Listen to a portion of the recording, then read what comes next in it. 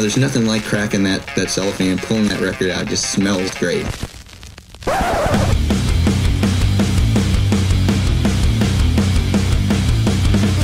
Welcome to BODS Mayhem Hour. Non-stop hardcore energy. I love the show, guys. You're awesome. Unlike any other. With your host, John the Bod, a.k.a. the Bodfather. Man, this stuff rocks.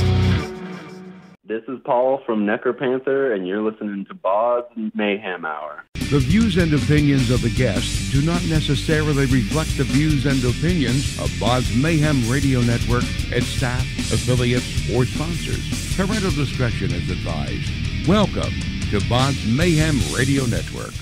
Hey everybody, welcome to BODS Mayhem Hour. I'm your host, John the Bod, a.k.a. the Bodfather, and as always, I bring you guys and gals awesome interviews. And today, it's a huge honor and privilege to welcome Paul Anop, vocalist and guitars of Necropanther. Necropanther has released their third EP, In Depths We Sleep, the latest in an ongoing series of EP releases from the band. We're going to be talking to him about this and what's all going on with the band and all that good stuff. So, Paul, man, welcome to the show, and how you been doing? Oh, I'm doing great, man. Thanks for having me. It's a pleasure to be here. Not a problem. Glad to have you on the show. So, how excited are you to hopefully get back out on the road soon, do some touring, do some live shows? Because there's some things coming out to right now in the next few months. So, how excited are you? Oh, man, me personally, I'm super excited, and as a band, we just can't wait to get back at it because, that's one of the things about being in a band that makes it so fun is getting in front of people and sharing your music and your passion and sharing stories and just having a good time. So we just can't wait personally. We're all getting vaccinated and we're all, starting to practice sets up again, and we're going to hopefully start to book some local shows and maybe some out-of-town stuff as well for later in this year. Now, I know you guys have been doing this for a very long time, but getting back into the practice mode, a little rust here and there, doing some practice on this? Oh, yeah, for sure. So we took about a year off from practicing together. So when we did finally get back and actually practice as a band, there was a bit of rust, but, I was a little surprised at how well we actually came together. First 2 or 3 times, we kept getting better, and this last week when we practiced again, we sounded pretty good. I was like, man, I'd be happy to get in front of an audience and start showing them this stuff again. Did you find yourself doing anything differently other than working on music, such as like collecting or catching up on anything that you might have been missing out on, maybe? Well, just been at home a lot, and I've got about an acre property here, so I've just been, working on the house a lot and doing a lot outside with my dogs and just, hanging out with the missus and, just taking life a little bit easier than I normally have. So maybe that influenced a little bit of the slower, doomier album that we just released. This is Necropanther's third EP, In Depths We Sleep. How does it feel to have a third EP in the Necropanther music library, man? How excited are you guys to have this one in there as well? Well, it's really cool because the way we decided to write and record the EPs is that we would do them ourselves as far as recording and production, and that one member of the band would be the main songwriter and composer for the EP, and they basically have the final say in what the music is going to be and what the other members play.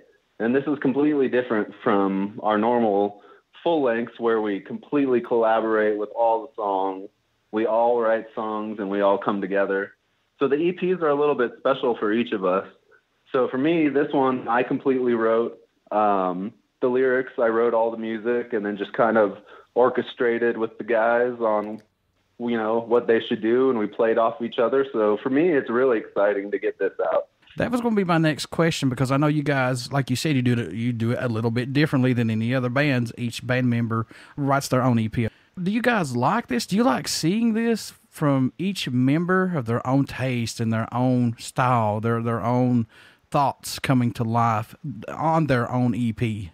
Yeah, I think it's refreshing, and we don't want to pigeonhole ourselves into a specific genre of metal. You know, we like to, we're all rock and roll and metal heads, you know, we'll never go away from that.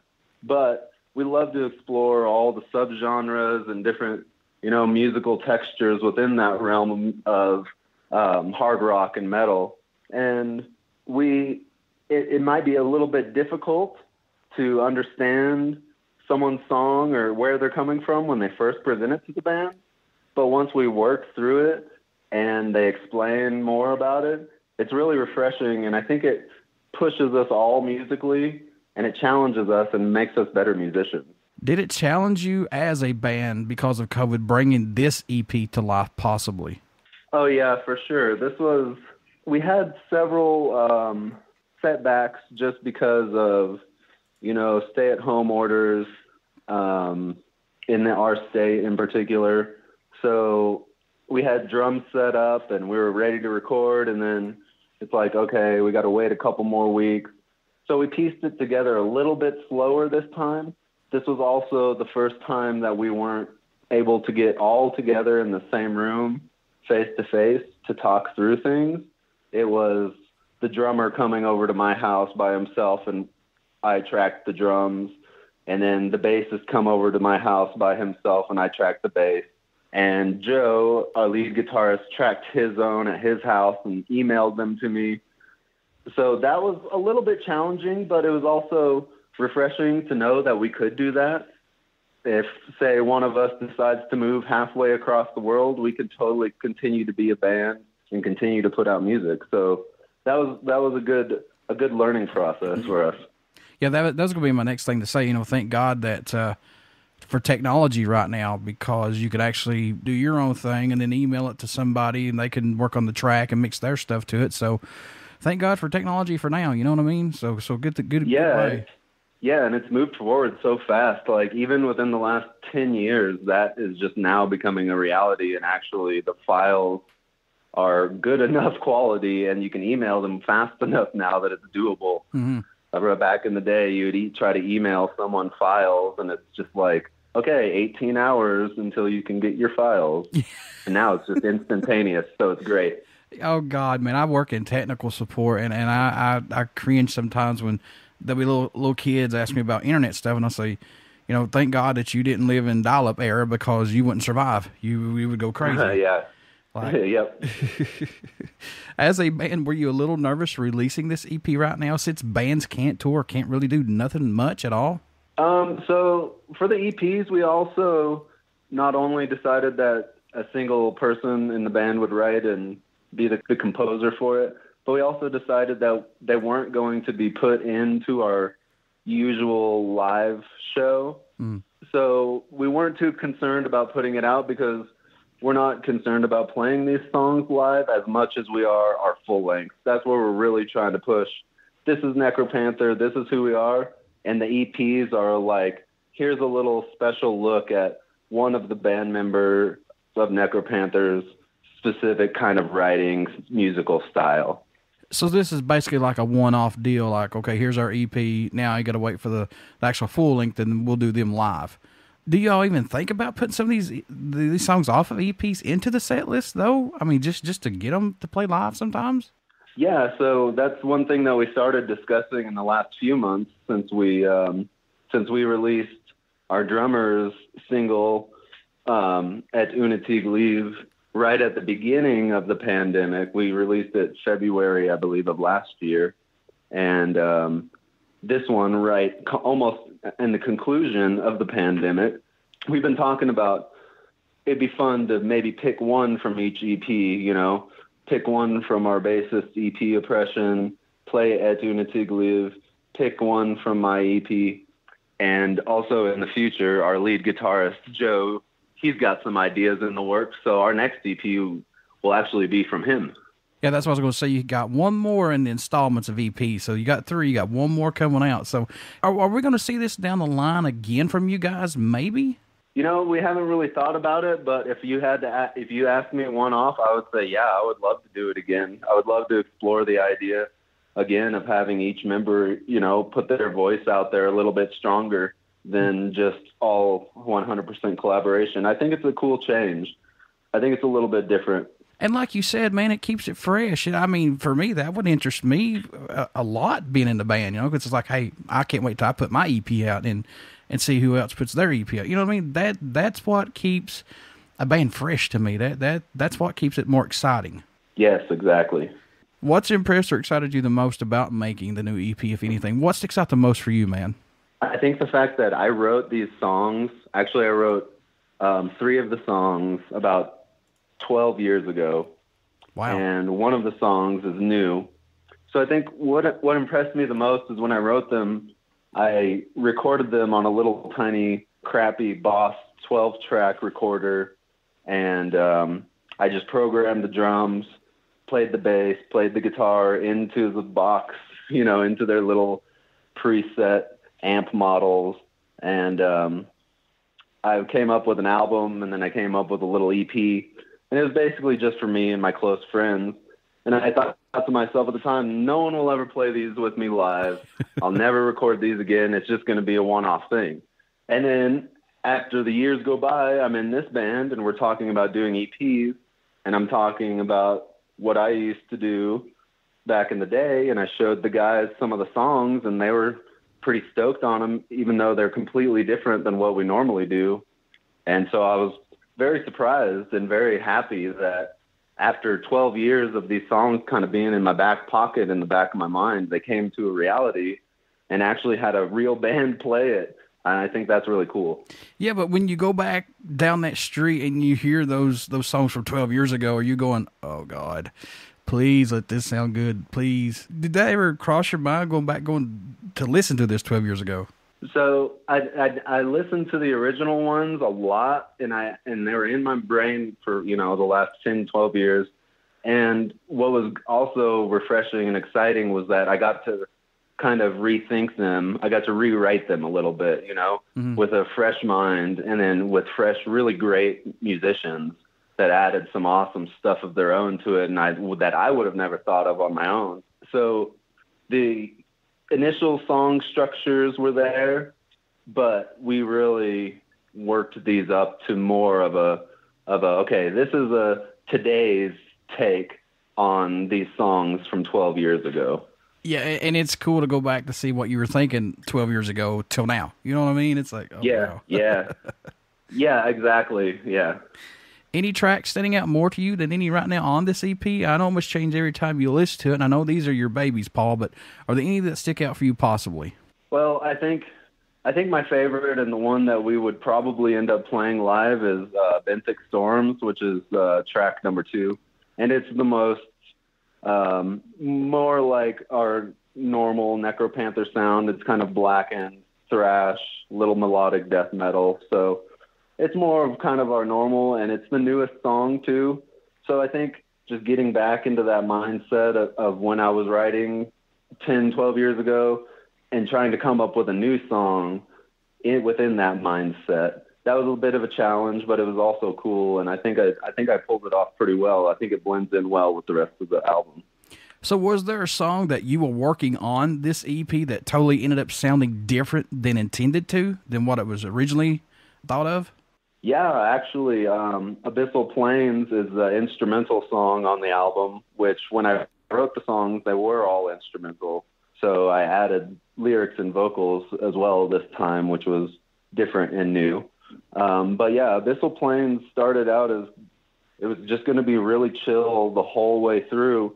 But when we got into recording the drums, Haakon just started wailing on it halfway through the song, and I was like, man, that sounds amazing. let's do like half of the song kind of chill, and then half of the song, you know, pretty much full force hard driving. And it ended up being a lot cooler than I thought it would be, and it was all because of a drum beat that he was playing. I thought this is pretty cool. The title, In Depths We Sleep, is from the lyrics of one of the songs. What was it about that title that grabbed your attention to say, I want that to be the actual EP title? So I am obsessed with the ocean.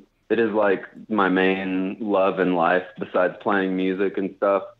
I'm a scuba diving instructor, And when I was writing these songs, I was actually living in the Caribbean, working as a scuba instructor, teaching people how to dive, driving the boats, taking them underwater, and showing them all this stuff. So I'm obsessed with the ocean already. And basically, when I started tracking initially, I decided to release it under the name Whale Falls, which is what happens when a whale dies. Their carcass sinks to the bottom of the ocean, and all the creatures can live off of its carcass for several years. And I thought just In Depths We Sleep was kind of an homage to a past whale that was sleeping in the depths of the ocean. I've got to ask this, since you are a scuba diver. Have you had any intense moments, like any sharks or anything like that, that kind of made you think, oh, God, not right now, this is good? No. Oh, no.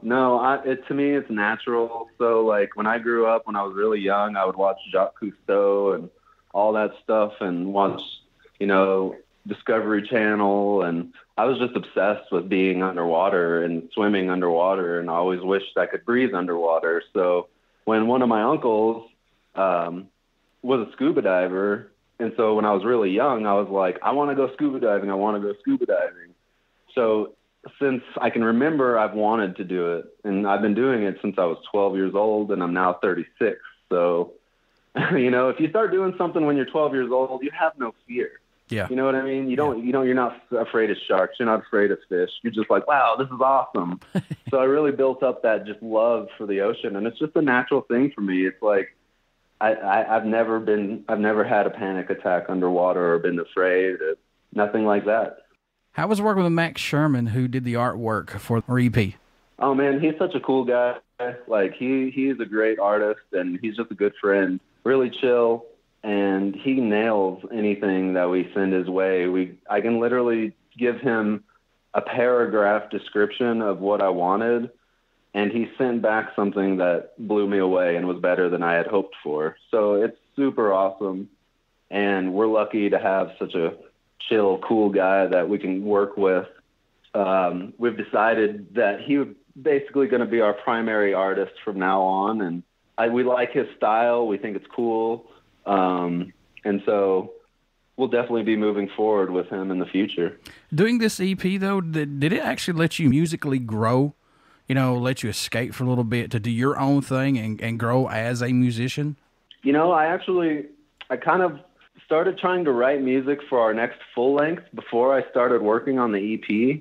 Like during the pandemic happened, and then we weren't going to be able to get together with the EP, and I didn't know what was happening. And so I just started writing songs and just playing guitar, and stuff just started flowing out of me. It was kind of weird. Like just knowing that I had the EP songs ready to go, they were fully written, and just kind of waiting to track them. I had no obligations, no time crunch, I didn't know when we were going to be able to play a show next, so it was very free. And I think that allowed me just to kind of open up and say, okay, here's 12 semi-done songs for our next album. So yeah, I think it helped. It just kind of helped free my mind a bit, not having anything on a time crunch. What do you hope everyone takes away, or message you hope they hear while listening to this EP or any of Necropanther's music in general? Paul, what do you hope they get from it? I hope they have a fun time listening to it, and I hope that they can see that we're having a fun time making it. We're not like a super serious band. We don't want to, be hardcore metal guys with grimaces all the time. We all have normal jobs, and we do this because we love to play music and we love metal. So I think I just want people to enjoy it, and if they like it, they like it, and I just hope they can understand that we just had a lot of fun making it. What made you want to become a musician? What was that spark for you that said, I definitely want to try this? Well, I was young. I was like an 80s baby, so when I was young, MTV would be on, and I would see Guns N' Roses and Metallica and coming up, and their music videos would be on, and I was like, man, those guys look cool, their attitude is cool, You know, like, I just thought it was the coolest thing. I was a 6-year-old kid watching Guns N' Roses and Metallica, saying that's what I want to do. And that's kind of what shaped me as a person, you know, kind of how I lived my life was just seeing the people on MTV and being like, wow, that's cool. Back in the day, man, it was so cool to go to like a grocery store somewhere or even a pharmacy and grab the Hit Parade or Circus Magazine or Guitar World or something like that, so that way you can keep up with your favorite band. And it was kind of scary to read on them a little bit because you didn't really know much about them. It's just that's the look that you saw of the band in the magazine, and you go buy their music. Nowadays, yep. And nowadays it's like at the tip of your finger on the computer, and it kind of takes that, I don't know, that suspiciousness away, if that makes sense. Because yeah, no, I know what you're saying. It takes the mystery away. Yeah, you know, like you see these guys and they're dressed like crazy. You know, you're like, well, what are these guys wearing? You know, they look like they just rolled out of bed and put on whatever they, you know, slapped together leather and jeans and whatever hat and sunglasses they had on, and you know, and they give a crazy interview where they're already drunk in the interview, and that's all you have. Yeah, you know, and you're like, wow, these guys are crazy. It's mysterious, and it's, you know, it's exciting. And like you said, nowadays they've got Twitter, and you can go on their social media and literally get into their head with exactly what their thoughts are and how they feel and their political stance right there at your fingertips. Yeah, like back in the day when we grew up, like you said, Guns N' Roses was a big one, Metallica was a big one, Poison, of course. I mean, for me, I liked Poison. I don't care what anybody thinks. I liked them, you know. Yeah, no, I mean, I was a hair metal guy too. I liked all metal. Yeah, bands like that, man, you go and you see now it's like, oh, I had a hamburger for lunch. Okay. Okay, metal. You know, it's like, okay. It takes that, like you said. Yep. It takes all that away now, but it's cool. I still like to see it, though. Sure. I know when you was growing up, you had a lot of music that you had to choose from, but did you have a go-to album or a song that just allowed you to escape or gave you inspiration? Or maybe you just had to have that album like every 2 weeks to listen to, man. Did you have that possibly? Well, there was actually two that come to mind. And number one is Appetite for Destruction from Guns N' Roses, because I had a tape player and I rode the bus to school, and that one was in my tape player every day. And I would listen, and I was the first one that got picked up on the bus and the last one that got dropped off. So I was on the bus for like an hour and a half both ways. So that tape would be in my player, and I'd be on my headphones for an hour and a half there and an hour and a half back. And so that's definitely my number one influential album. Number two would be Metallica, Master of Puppets.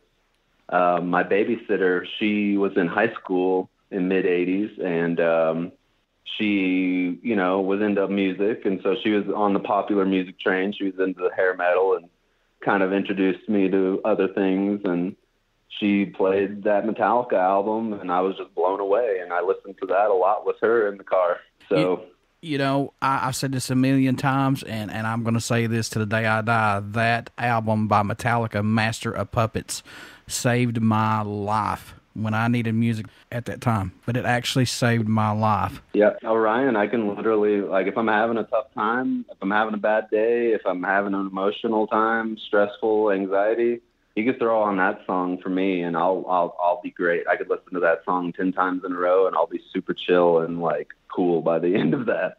Oh my God, yes, Orion. That's the song that's the instrumental that saved me that night. My night. I'll leave it at that. So, yeah, Mr. Cliff Burton, a huge thank you. I know he's in heaven, but those guys, they put a masterpiece together with that album. That's just my opinion. I agree. Folks, you want to get out and pick up Necropanther's new third EP, In Depths We Sleep, and you want to pick that up right now. Plus, they got some other stuff that's going to drop later. Please get out and support this band. You will not be disappointed. So, Paul, how could folks stay in touch with you guys? If they want to say hello, buy some merchandise, buy this EP, and all things down the pipe for Necropanther. How can they do that? Yeah, so just follow us on Bandcamp. You can get all of our merch there, buy all of our albums there. If you're into one album, you can buy one. If you're into all of them, I believe we've got them all bundled up for a little special price. So you basically save save your money on one album to buy them all, and it's only like $25 or $30 for 3 full lengths and 3 EPs. Who can complain about that? Exactly. That is cheap. But that's yeah, awesome. Necropanther at bandcamp.com is where you can find all of us. You can also follow us on Twitter too. Paul, before I let you go, would you care to do a promo for my show? Sure. Yeah, sure. Let's do it. This is Paul from Necropanther, and you're listening to BODS Mayhem Hour. Everybody stick around. We got some great stuff coming up, and you only hear these interviews right here on BODS Mayhem Hour and BODS Mayhem Hour Podcast. Please get out and check out our Facebook page. It has our podcast link and our YouTube link, and you definitely want to subscribe to our YouTube link because we have lots of good stuff coming up to give away for all of you guys and gals out there. Please get out and support Necropanther. Pick up their 3rd EP, In Depths We Sleep. So you definitely want to pick that up and support these guys. Like I said, pick up their old stuff as well. And like Paul said, man, you can buy 3 EPs and 3 full lengths, I think he said, for like $30 bucks, something like that. Yeah. It's less than $30. Yeah, I mean, that's awesome. You can help out a band. That's gas money, food money, hotel money for these guys. So help them out. Paul, wish you guys nothing but the best of luck, my man. Thank you, sir. I appreciate it. Thank you for having me.